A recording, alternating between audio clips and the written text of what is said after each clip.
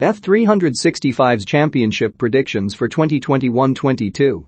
With the help of Benjamin Bloom, Ben HD, Nathan Spafford, and Justin Peach from the Second Tier podcast, we make our championship predictions for the upcoming season. Who will finish in the top two? Benjamin Bloom, Fulham and Sheffield United. Post-COVID, I'm expecting the parachute teams to dominate again like last season, and these two are my pick. Ben HD, Fulham and West Brom. For me, these two will be a level above everyone else this season. Marco Silva and Valerian Ismail are top managers, and the quality in each squad should see them get over the line. Nathan Spafford, Sheffield United and Middlesbrough.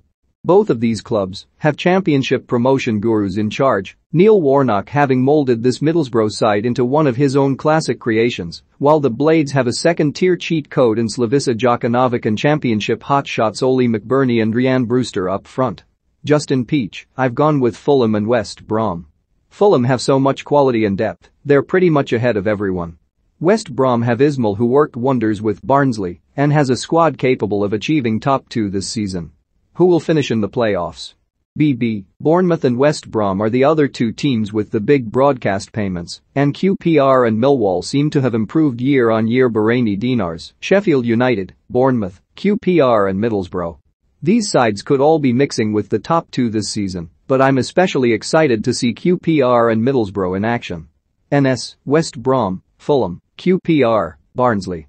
The two parachute payment teams will fight it out near the top of the table for obvious reasons, while QPR finished last season in stellar form and have improved the squad yet again. Barnsley to repeat Swansea's trick of successive playoff campaigns without success. Sheffield United, Bournemouth, QPR and Cardiff. I think Bournemouth still need one or two players, even if key players leave. Cardiff under McCarthy, I think, will be a danger to teams, they've got quality as well. Who will be relegated? Derby, Huddersfield, and Hull were my bottom three, although knowing the championship, chaos will ensue at a club we thought was stable. Bahraini dinars, Derby, Peterborough, and Huddersfield. Posh are an intriguing side going into this season and they could go either way. My only worry for them is that they ship too many goals and get dragged into a relegation scrap. Hull, Derby, are coming into the season in bad form and having lost key players, while Hull have bought many players but few who improve the squad on Derby. Well, even I'm not crazy enough to suggest they can survive. Derby, Hull City and Blackpool. Hull lack depth and experience and Blackpool lack championship experience. A lot of their squad is untried at this level. Who will be a dark horse? In a relatively open field below the recent Premier League teams, I'll stick with QPR and Millwall as my dark horses. Bahraini dinars, I have a good feeling about Middlesbrough this season under Neil Warnock. Blackpool. Neil Critchley is looking set to be one of the championship's greatest managers, and where the squad and team lacks quality and depth, his world-class coaching more than makes up for it. No relegation battles beside the seaside for the Tangerines. I think Millwall could surprise teams and challenge for the top six. They've steadily got better over the years and have put together a very capable squad for the coming season. Who will underperform? One of the four, Bournemouth, West Brom, Fulham, and Sheffield United, won't get promoted. That one's guaranteed. Bahraini dinars, I think Blackburn might end up struggling, especially if the Adam Armstrong saga continues until the end of the window. Swansea. Russell Martin is a fine appointment. But Swansea have been in freefall all summer, and much of the joy around Martin's managerial qualities come from his style of play rather than results.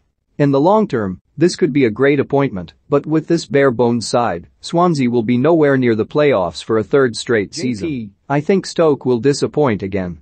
A lot of their quality in the final third is pinned on Campbell getting fit, which is not always a given.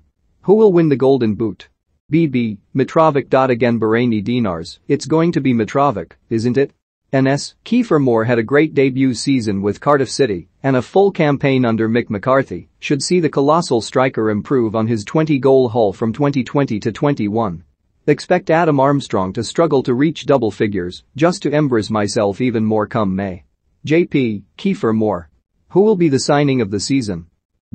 Looking forward to seeing players who have stepped up like Jorge Grant, Carlos Mendes Gomez, and Randell Williams.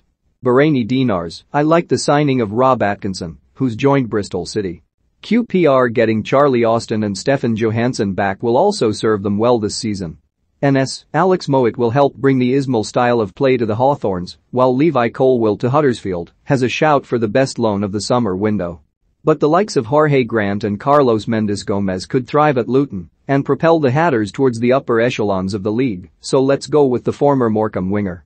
JP, I'd lean toward Alex Mowat, but it seems too easy. I think Fulham bringing in Harry Wilson is a masterstroke given how well he complemented Kiefer Moore last season. Mitrovic will be a very happy man, I think. 1 to 24 predictions. We then asked everyone to predict what the table will look like at the end of the season. Here is the average table, calculated from everyone's predictions. 1. Fulham 2. Sheffield United 3. West Brom 4. QPR 5. Bournemouth 6. Middlesbrough 7. Cardiff 8. Millwall 9. Barnsley 10. Stoke 11. Luton 12. Nottingham Forest 13. Swansea 14. Birmingham 15. Bristol City 16. Coventry 17. Reading 18. Blackpool 19. Preston 20. Peterborough 21. Blackburn 22. Huddersfield 23. Hull City 24. Derby.